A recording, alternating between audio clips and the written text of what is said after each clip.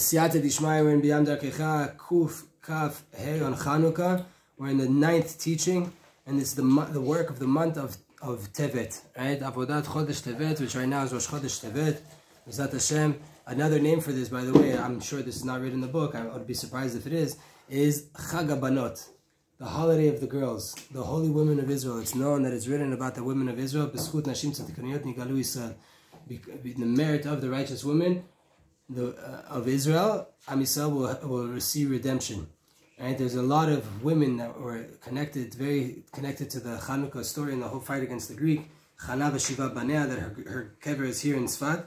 Right? Her Chana and her 7 sons. Also Yehudit, that the story of Yehudit happened a few years before Chanukah, right? 2, 3, 4 years before Chanukah. Who killed what's his name? Nebuchadnezzar? Who was it? Antiphorus? Aliforni and Yehudit killed Aliforni, right? Nice. And she's down there in the cemetery here in town. Not Yehudit, Chana and her 7 sons. Zat Hashem, so that's another thing, right? And Rosh Chodesh, of course, is the holiday of the women, right? Like the moon. Zat Hashem, but let's see what the book says. Tevet u Chodesh el Gvurot. Tevet is the month of Gvurot, right? We said this in the morning, we didn't get through it, but there are 4 holidays that line up with the left side of the spherical tree, right? 4 months are Tammuz, Av, Tevet, and Shvat, right? Tammuz, Av, Tevet, and Shvat. Like this is what's explained in the Zohar. הרבה פעמים מורגש מאוד השינוי שיש בין אור של חנוכה לימי טבת שבאים מיד אחריו. Very often you can feel the drastic contrast between the lights and the feelings of Chanukah to the days of Tevet that come right after it. And this month is the beginning of the Puranut Shel HaChurban, all of the destruction that happened, the destruction of the temple, all of the problems that started. This is the beginning of all of that in the month of Tevet. V'gam Ezra Sofer istalek bo. So too Ezra Sofer, Ezra the scribe, passed away in this month. V'haTorah turgema leYevanit v'yarad choshech la'olam, and the Torah was translated into Greek, and darkness came upon the world. All of this causes concealment and this feeling of distancing. My own personal footnote: Ezra Sofer and Rabbi Natan of Breslev have the same Hilula, and Rabbi Natan of Breslev was the scribe to Rabbi Nachman, which is Bchirat Moshe. Ezra was the scribe, and the whole Kishurim. By way of the power of the truth of Chanukah, which was a holiday of Hod, we were able to deal and to cope with the darkness properly. The idea is that specifically now, after we had such a great light of Chanukah, now we're able to go down and to fight to rectify the darkness. By way of the ability of Hod, of Chanukah, which Hod is always to see the inner reality of Hashem. And we have this Esh Kodesh of the Nerot, we have this fire, holy fire of the candles. We are able now to go in to the darkness and to know the truth that there's no such thing as darkness at all. Even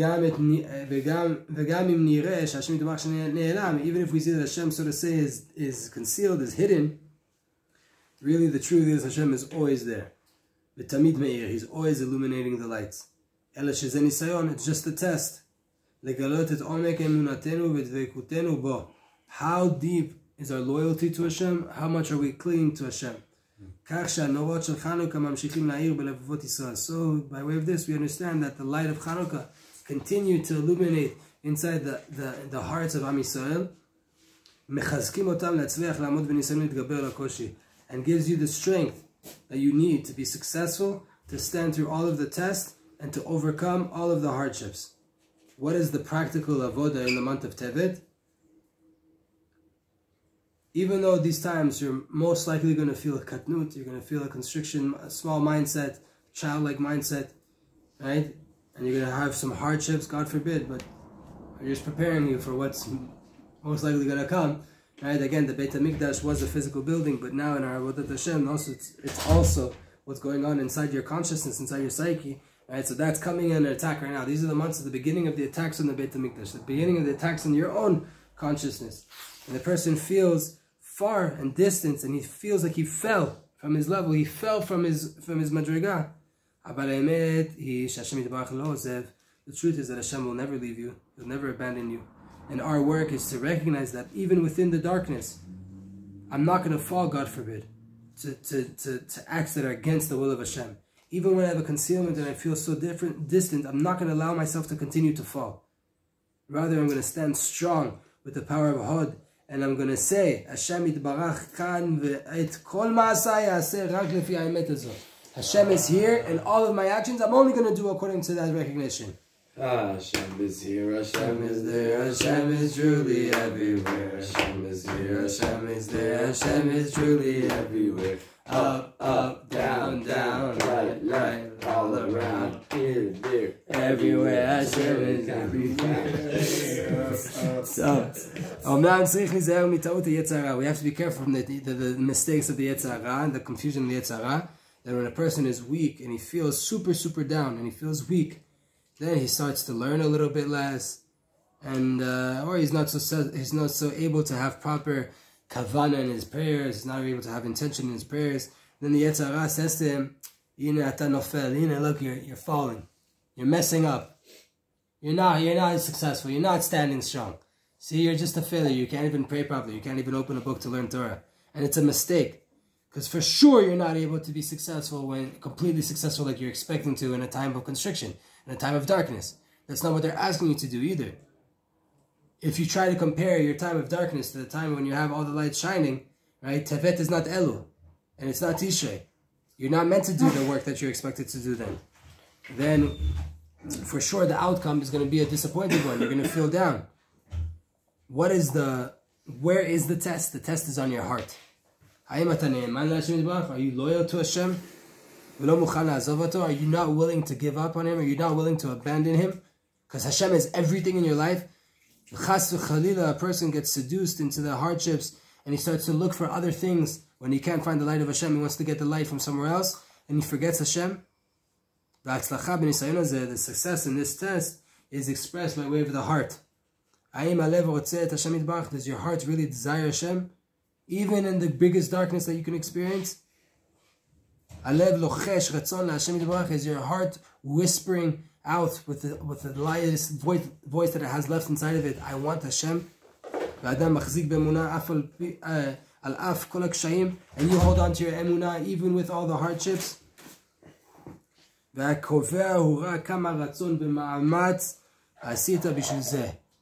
determines that? How much effort do you put into being able to hold on to that? How much emunah did you build up in order to be successful now? ואם לפי כוחו של אדם הוא עשה כמו שמצפים ממי שהוא נאמן למלך, אז אפילו שבפועל הוא לא הצליח כלל, בוודאי שלא כמו בזמני הגדלות, מכל מקום הוא הראה את דבקותו ונאמנותו והצליח. If the test is, again, how much do you want to be successful? How much are you loyal to the king? No one's expecting from you to be serving Hashem like in Elul, like in Tishrei. No one's asking for that level of avodah right now. They're just asking you to want, to desire, to continue to be desiring to connect to Hashem. And that's the true test.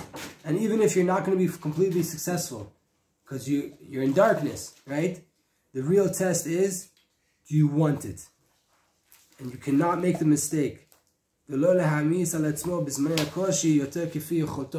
the hardships that are coming up right now, don't put up too much on your shoulders. Don't try to take on spiritual works that are above your pay grade right now, because you're in a time of constriction.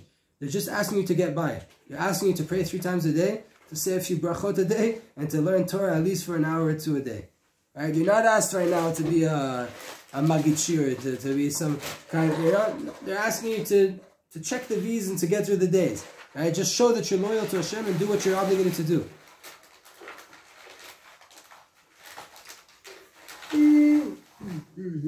The Torah wasn't given to Darkecha. The Torah wasn't given to the divine angels serving Hashem. It's given to us. So what's the work? To stay loyal to Hashem and to not leave Him, to start to seek out light in other places.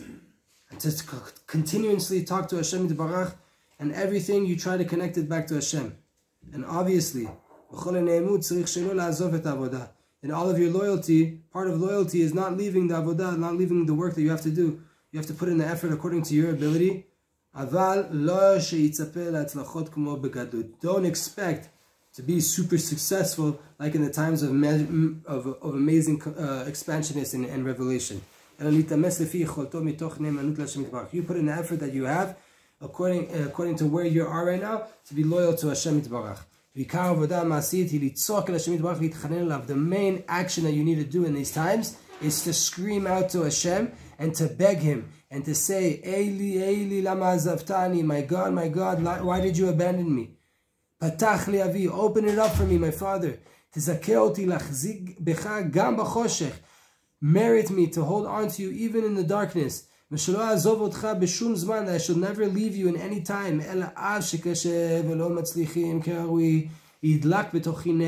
Even though it's hard and I'm not able to be successful like I probably should.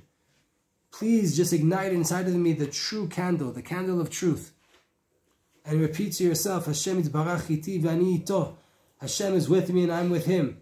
And this cannot change. Because He is all of reality.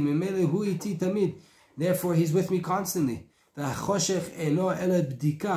darkness is just a check, just a test. Is this truth clear to me?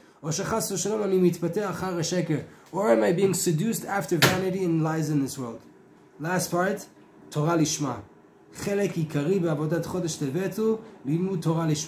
An essential part of the month of Tevet is learning Torah Lishma. We just had a month of learning on what is Torah Lishma a few months ago, right? What is Torah Lishma? Anybody can repeat? What is Torah Lishma? What is learning? Huh? That's the words, but what does it mean? Because He said so. Deeper? Keeping yourself out of it. Just deeper? Guys, come on. We learned a month on this. No? I wasn't here. Nachon, you're exempt. You're patur.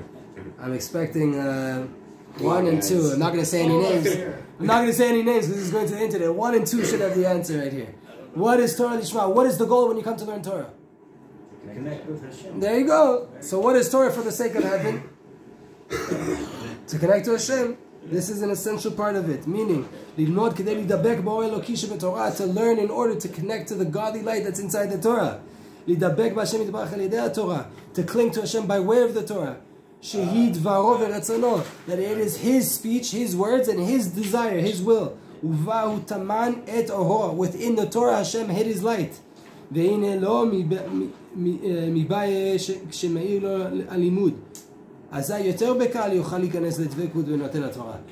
you have an illumination, everything's going well for you, and you're in expansive consciousness, then it's very easy for you to go into learning Torah. Even when it's dark and you feel like you're not worth anything. That is the time that you have to overcome that feeling of not feeling worthy, not feeling like you're worth anything, not feeling like you could do anything. And you have to overcome that and just say the words. Just open the book and say the words. Right?